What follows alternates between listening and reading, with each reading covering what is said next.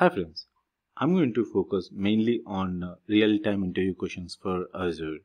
I already made a video for part 1 which covers Azure Migrate. This particular part is going to cover few more questions. First question is, how do you balance the load on Azure? Explain in detail. This is a quite common asked question in the interviews. So there are two types of load balancers. One is public load balancer, the other one is a private load balancer, which is used within your virtual network. So the picture represents the public load balancer, which is coming to through the public IP, which is from the outbound traffic. The second one is internal load balancer, which is being covered with internal network, within the internal network. So a public load balancer can provide outbound connections for virtual machines inside your virtual network. These connections are accomplished by translating their private IP addresses to public IP addresses. Public load balancers are used to load balance internet traffic to your VMs, right? So this is actually taking the outbound traffic from the public domain and then translating into the private IP.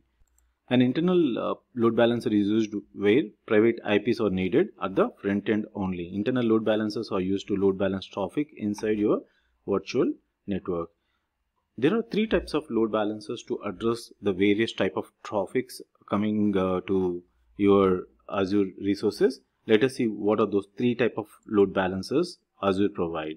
So Azure Traffic Manager, Azure Application Gateway, Azure Load Balancer. These are three different types of load balancers Azure provide to address your various type of traffic. So Azure Traffic Manager is usually used for the cross-region load balancing. If you can check out the picture, I have a region 1 and I have region 2 with a similar setup. I want to just manage the traffic between these two regions, then you can use Azure Traffic Manager to configure it. So it works on the DNS resolver and cross-region load balancing. Geo traffic restriction is there with the Azure Traffic Manager. Coming to the Azure Application Gateway, it works on the layer 7 and it supports HTTP and HTTPS. That means it can support your URLs, IPs, Azure VMs, Azure apps, as long as you have configured on the HTTP. The next one is, you can check that here, Application Gateway. So within the region, I have a few VMs here. It could be your app services, such a kind of main service, or it can be your VMs. So you can configure that between your VMs or between your app services. So the next one is Azure Load Balancer. This works at the layer 4, which is network level, and supports TCP and UDP. So here this works with VM and cloud services, but at the layer 4. So that is about the load balancing. So the most important question and the most important thing in the cloud space is HA and DR. So that's why this is the most frequently asked question. What's your HA and DR strategy? First, understand what is HA and DR. Also, few terms related to that. HA is high availability. Keep your applications maximum available. It could be 24/7. DR, disaster recovery. Get your applications and data back after major disaster. When the disaster occurs in that particular region or a zone, you have to make sure that your data is well recovered and you are restoring your services. RPO and RTO are recovery point objective and recovery time objective. These are the tolerable period of time which it can take up the downtime. For example, if your application is in production, so you can sustain maybe 15 minutes downtime or 30 minutes downtime. That is a RTO. So coming to the RPO, for example, you have configured 4 hours backup. Every 4 hours your servers are backed up, but what happens like 3 hours 59 minutes, it's down. So whatever the data is taken from various resources during this 3 hours 59 minutes, that is lost. So still your business can sustain with that loss. That is a RPO. So these both objectives will help you to define your HA and DR strategy.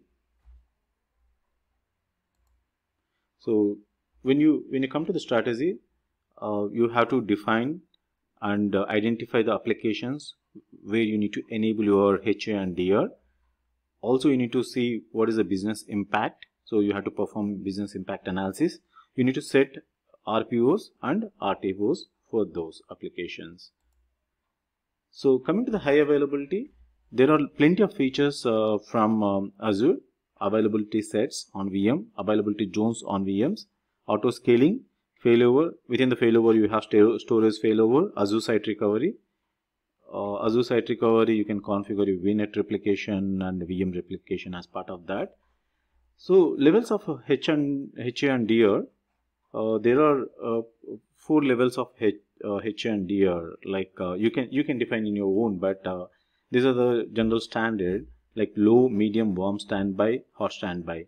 So when it is low, it can tolerate for a few hours, even if it is down, and even if the data is lost for a few hours. So in this case, you don't need any fault isolation.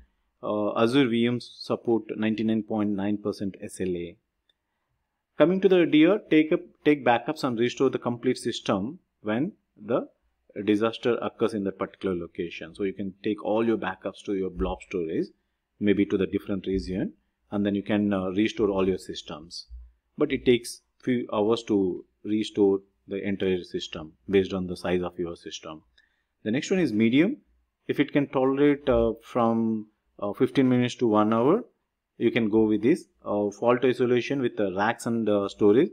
When you enable availability sets on VMs, that means you're taking one VM in one rack space. The other VM is going to be configured in the other rack space, so that if there is a power outage for this particular rack, still the other VM is running. That's where your SLAs will be improved with 99.95%. So coming to the DR, you can scale resources in the response to a DR event. For example, the incident occurs, then you can scale up your resources after the incident. It takes 15 minutes to 1 hour time to restore your entire system. Warm standby can tolerate up to maximum 15 minutes in terms of the data recovery and also the downtime. Then in that case, you can enable availability zones with the VM skill set. Availability zones are like for each region there will be 2 to 3 different availability zones. So you can enable your availability zone so that one of your VM will be in availability zone 1, and then second VM can be in the other availability zone. So that if one availability zone is down, then automatically your failover system is there on the other availability zone, which will automatically take the load.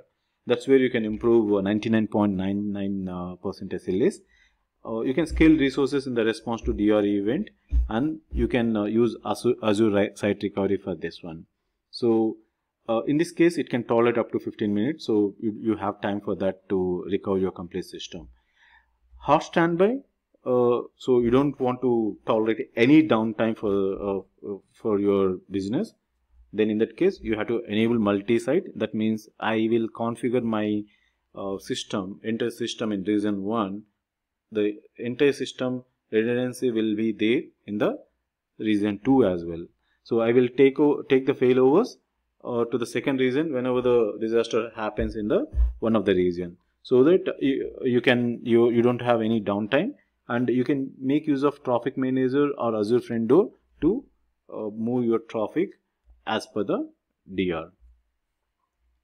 So these are the various steps you usually follow. So please go through for more information on the Azure site links. Coming to the next question, what is VNet and how do you connect to VNet from your office network? Private cloud is very important thing in cloud space. So when you create your VMs, if they are exposed to your to the public domain through the public IPs, the security may be less. For example, you have 100 VMs in your system. All 100 VMs are exposed to public IPs. Then your cost also will be high, and your security will be less. In that case, you can build your private cloud by using Azure VNet. Azure VNet is the fundamental building block for your private network in Azure. VNet enables many types of Azure resources such as Azure virtual machines to securely communicate with each other the internet and on-premises networks. So how do you communicate to those particular VNet missions? That is, you have multiple ways: point to site to site, express route. I have made one more video, Azure VNet connecting to on-premises. This will help you to understand deeply on this particular topics. So point to site is if you want to access from 2 or 3 missions from your office to your Azure VNet, then you can use point to site. In case if your entire office has to access the Azure VNet, then site to site will be helpful. Express route is not by going through the public internet. You want to just have a exclusive internet channel, then you can use express route. This will be configured with the help of the various carriers suggested by the Azure. That's it for today. Thanks for watching my video.